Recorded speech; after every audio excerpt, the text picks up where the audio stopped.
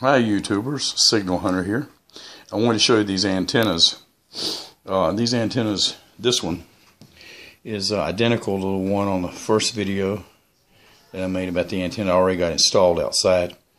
And just the antenna runs about 19 euros, which is what? I don't know, $21, something like that. And here's the Balun, or Balun, however, UN, whatever you want to call it. You can use this for not only receiving but transmitting. And the reason why I buy these is because they're fairly cheap. I think this one was like 25 euros. And then this one, it has to do with the wattage, was like 23, 24 euros. And this wire is 10 meters long, and this one is 12.5, like the one I already have installed. And this is the one I'm going to take up to higher than the other one, and attach it to the antenna mast I have out there, which is actually not an antenna mast, but it is a camouflage support.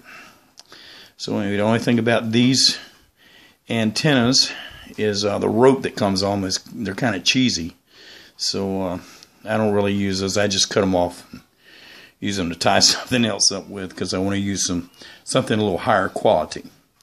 And as I said, this is described. You can see the color here. It's brass color, brass rope, and this antenna wire is fairly stiff, so it likes to uncoil like a spring when you release the wire ties on it, which I like because it won't kink on you, and that's why I open them outside. Okay, well, that's the Baluns, and I'm going to show you the inside of them. So there's the inside of these Baluns, and as I examine them pretty close, I really can't tell the difference. Why one would be 200 watts and the other 100 watts. Like I say, you can transmit or receive. Maybe the ferrite ring is a little heavier, or the composition's different, or just looking at it, I can't tell if it has more wraps on it or what. It really doesn't matter to me because I'm not going to transmit on these. Some people told me, well, those don't make a difference when you're receiving shortwave signals, but I beg to differ, because I've tried this antenna, like this, also without a Balun, and it doesn't work as well. The noise floor is a lot higher. So anyway, that's that. And the only thing I really don't like about these is this cover doesn't have what we call a gummy seal or a gasket on it. That's the only thing I don't like. But when I take the other one down, I'm going to look at it to see if it's building any moisture in it, because I may need to drill a weep hole in it, because we have a lot of bad weather here with a lot of snow and ice, and so I guess there's a possibility it could build up condensation on the inside.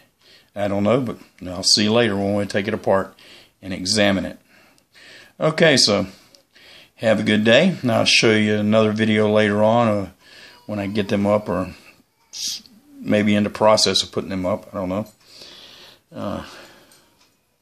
So I hope everybody has a good day. And what I want to say about these also, anybody can do this, and fairly cheaply.